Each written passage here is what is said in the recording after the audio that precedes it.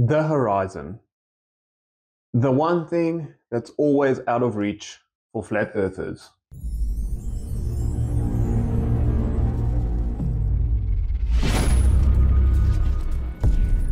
Hi everyone, welcome back to the channel. I'm Heinrich, the real nuclear physicist. Today we'll be taking a look at Eric Dubay and his misunderstanding of refraction. Your Greatness, I must implore an audience once more. What is it, you sniveling globling? It's the flat earthers, my lord. They're asking about ships disappearing over the curvature of the globe. Ships disappearing over the horizon is something all flirts seem to struggle to grasp. And it's quite simple. If the Earth was flat, ships disappearing into the horizon, out of your field of view, would not be disappearing from the bottom up, but rather shrinking as they got further. But in reality, we see them disappear from the bottom up. And there comes a time where even your Nikon P900 won't be able to bring them back into view. Clearly, ships moving away from an observer disappear hull first, proving they are descending down beyond the curve, correct? Of course they are. What else would it be? The silly flat earthers use their zoom cameras to bring boats that have gone over the curve back into full view, hull and all. Then they say this proves the boats aren't disappearing due to Earth's curvature. If you are able to bring that boat back into view, it's simple. Hasn't gone over the horizon yet. Take a look at these.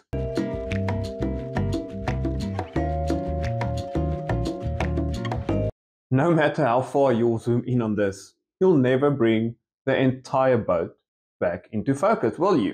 And the reason for this is because it went over the horizon. There's a big ball of earth between you and that boat. How should I respond, my liege? Fool! Have you not yet learned the magic word?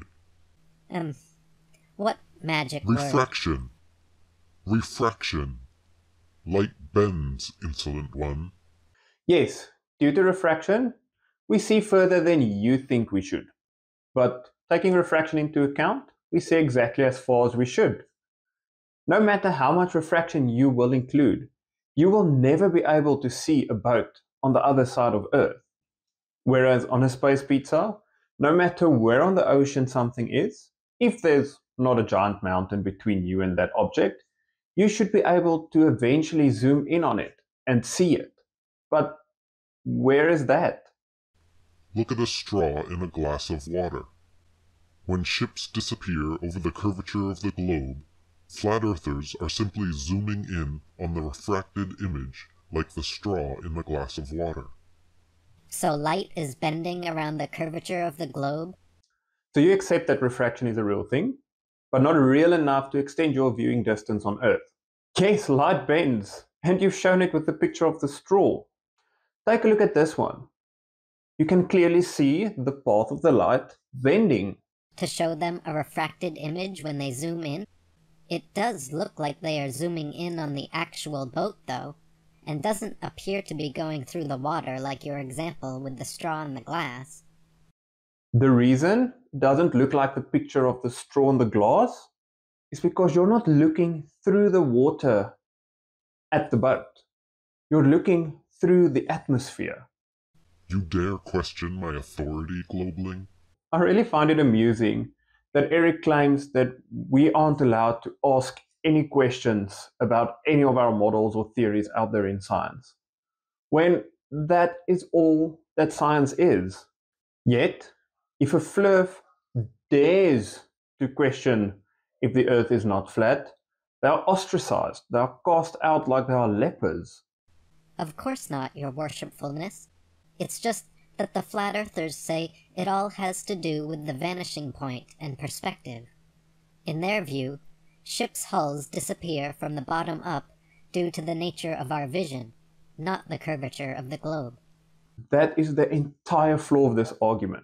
If something disappears out of your vision due to the vanishing point, it would not disappear from the bottom up. It would shrink as it moves away. They say our eyes make the distant ground appear to rise up towards the horizon, the same way the distant sky appears to sink down towards the horizon. That this is why streetlights of equal height appear to get shorter in the distance, and why planes flying away at a constant altitude appear to go downwards towards the horizon.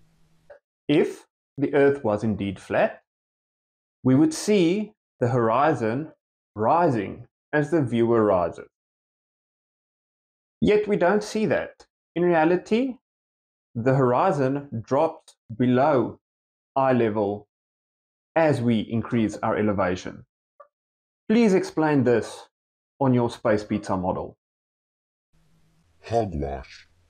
Of all the mishmashed riffraff I've ever heard, that takes the cake. I could not have said it any better. The entire concept of flat Earth and the snow globe on the space pizza is completely hogwash. Just like to thank each and every one of you for watching. If you enjoyed this video, you might enjoy some of my other content, so hit that like and subscribe button and hit the bell to get a notification every time I post something. If you want to support the channel even further, please share all of my content with your friends and family so we get the word out there that we do not live on a space pizza. We are nearing 1,000 subscribers. I'd like to say thanks to everybody who's already subscribed, and thank you if you're about to subscribe to get me to that 1,000 subscribers. A huge shout out to my Patreons as well as my YouTube members. Thanks for supporting this channel with your finances. If you'd like to join, the links are down in the description. As always, I'm Heinrich, the real nuclear physicist, and I'll see you next time.